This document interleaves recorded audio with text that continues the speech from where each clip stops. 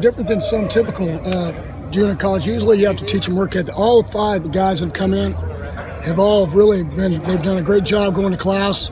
They've done a great job in practice and work ethic and learning. Really, I mean, it's been an abnormal. Usually you come in, you think it takes them a long time. But these guys really have come in and had a purpose. I've really been proud of the guys, the transfer guys we've had since we came here. And that counts John Diarse, the wide receiver from LSU. I mean, really, it's been a lot of fun watching them do it. You know, they all, just like everybody else here, we got a long ways to go, but it's a positive.